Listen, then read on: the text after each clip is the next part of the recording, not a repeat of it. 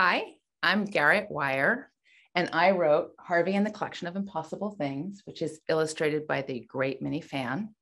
It is about a cat named Harvey, and he lives in a big city, and it's about the impossible things that he has to do every day that all homeless animals have to do, like find warmth and food and safety, and also look for a form of bravery.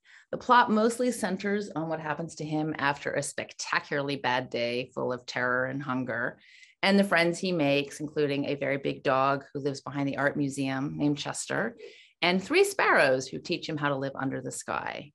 I wrote the book because I'm a city child. Most of my books take place in cities, and I grew up in New York. And when I moved to LA, I was terrified.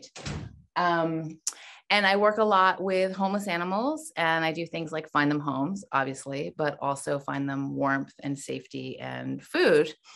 And I think we learn a lot from animals and their adventures. And who doesn't want to be friends with three sparrows, right?